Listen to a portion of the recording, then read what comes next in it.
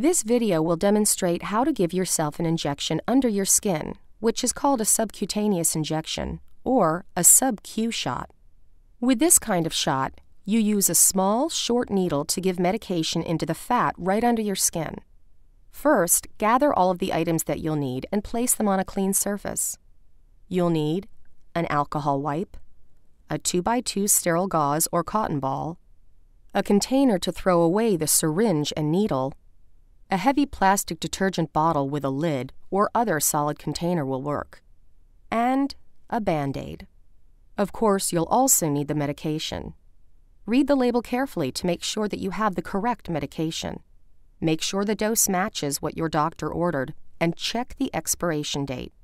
If it's expired, don't use it. Call your pharmacy or doctor's office to get a new one. Now clean your hands with either soap and water or an alcohol-based hand sanitizer.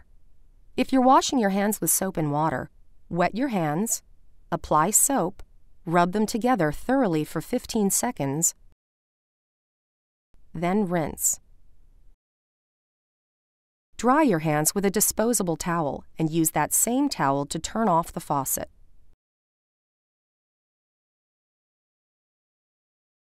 If you're using an alcohol-based hand sanitizer, be sure to cover your hands with it, rubbing them together until they're dry. Now you're ready to give yourself the shot. You'll need to find a site where you can pinch a 1 to 2 inch fold of skin. If you choose the front or side of your belly, make sure you give the shot at least 2 inches away from your belly button. You can also give the shot in the middle front or middle outside of your thigh between your knee and hip. Or if someone is giving you the shot, he or she can give it in the back part of your upper arm, between your elbow and your shoulder. Do not give yourself an injection near any surgical scars or other injuries. Once you've found where you're going to give the shot, use the alcohol wipe to clean the area. Let it air dry. Don't fan or blow on the area.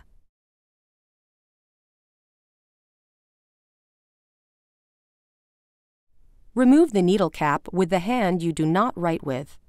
Now use the same hand to pinch a 1 to 2 inch fold of skin between your thumb and first finger. Hold the syringe in the hand you write with the way you would hold a pencil or dart. Holding the syringe firmly, quickly push the needle into your skin. Use a 45-degree angle so the needle will go through the skin and into the fat.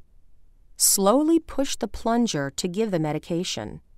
When all the medication is in, take the needle out of your skin at the same angle you put it in. If you have any bleeding, put firm pressure on the site. Hold a sterile gauze pad or cotton ball over it.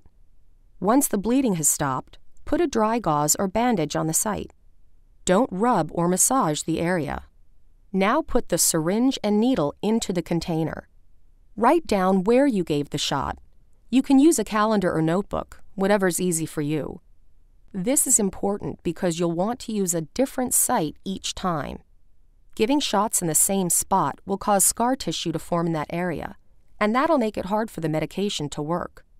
It will also make it hard to put the needle into your skin.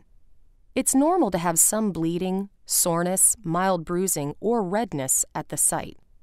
But you should call your healthcare provider if you have bleeding at the site of the shot that doesn't stop, if you have very bad pain, if you make a mistake and inject the medication into the wrong area, or if you develop a fever or signs of an allergic reaction, such as swelling, redness, itching, or rash.